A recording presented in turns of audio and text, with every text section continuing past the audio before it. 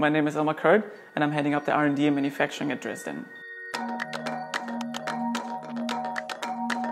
So the base material we use to create all our glasses is a nylon 12 base, which is not only just very durable and flexible, but also 100% recyclable.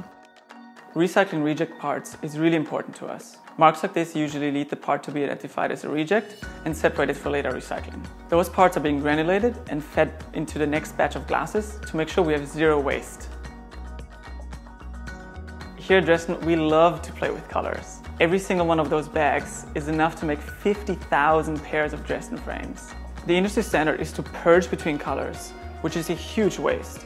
Instead, we keep the machine running to create those beautiful in-between colors, which are not only unique, but also eliminate the waste of material. To make a pair of glasses for under $100 and manufacture them here in Australia, automating the process is essential. Automation allows us to focus our attention on experimenting with making glasses out of waste materials like beer keg lids. Automation allows us to divert rubbish out of landfill on a large scale. Here at Dresden, we make glasses that remove waste from the environment.